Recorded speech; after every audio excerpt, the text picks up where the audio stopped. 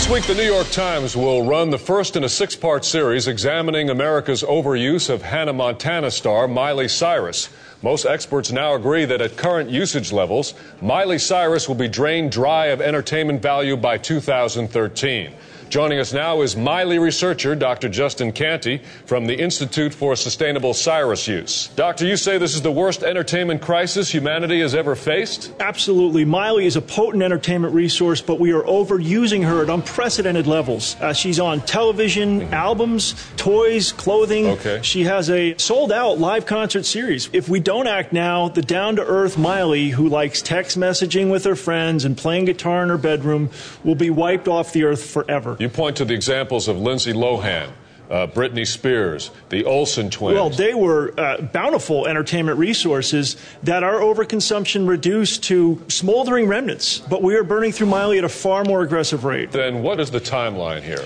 Typically, a teenage star can have profits drilled from her for approximately 6 years before dropping down to is she too wild levels. Miley was discovered only 3 years ago, and already there's pregnancy rumors, the photo scandal. However, though, Disney says it has plans to pump songs and shows out of Miley for at least another 3 to 5 years before discarding what's left of her. She won't last that long. Within 2 years, she'll be little more than a withered, desiccated husk, incapable of causing anyone any amusement at all. So what are the consequences if we don't cut back on our Miley use? As Miley entertainment becomes more and more scarce, the millions of families across the world that have grown dependent on it will begin to fight for it or hoard it. Society as we know it will fail to function, governments will collapse, humanity will be reduced to roving tribes of barbarians constantly searching and fighting and scouring the landscape for the last remaining Hannah Montana fashion doll or the Best of Both Worlds CD.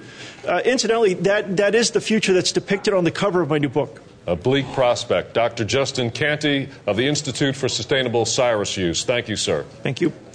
Coming up, an earthquake wiped out Etch-a-Sketchistan today.